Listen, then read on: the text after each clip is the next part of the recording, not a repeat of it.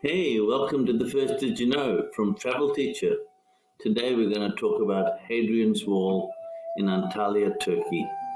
It's the most amazing place you could ever visit in the city. It was built nearly 2,000 years ago in the year 130. It was built for the visit of the Roman Emperor Hadrian when he visited Antalya. Today it's the only remaining entrance to the gate of the walls that surrounded the great city.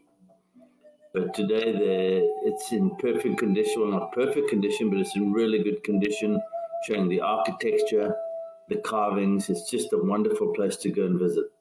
So if you're ever in Antalya, go and visit Hadrian's Wall. Thanks for listening. Talk to you soon. From Travel Teacher, Gordon speaking. Bye-bye.